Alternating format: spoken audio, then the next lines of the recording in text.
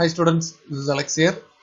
Exercise 2.12, question number 14. Integration of 0 to 1, 2x plus 1 dx. இதோட integration பாருங்க. நம்ம இதில் யூஸ் பண்ண போற formula x power n dx. இதோட integration x power n plus 1 by n plus 1. நம்ம plus c வரும். இங்க லிமிட் இருக்கனால plus c போட மாட்டோம். அதே மாதிரி integration of 1 dx அப்படின்னா வெறும் x மட்டும் வரும். இப்போ நம்ம இந்த 2x இருக்கு இல்லையா, 2 அப்படியே எழுதிட்டு x na x power 1 அதோட integration x power 1 plus 1 so 2 by 2 அப்படின்னு வரும். 1 ஓட integration x full square bracket போட்டுட்டு limit 0 to 1 அப்படின்னு போடணும். இதில் வந்து இந்த 2 and 2 கட் பண்ணிடலாம். இப்போ பேலன்ஸ் வேறு x square plus x தான் இருக்கு.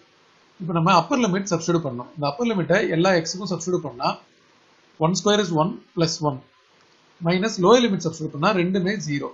இப்போ total answer 2 minus 0 which is 2. So 2 வந்து ஆப்ஷன் B.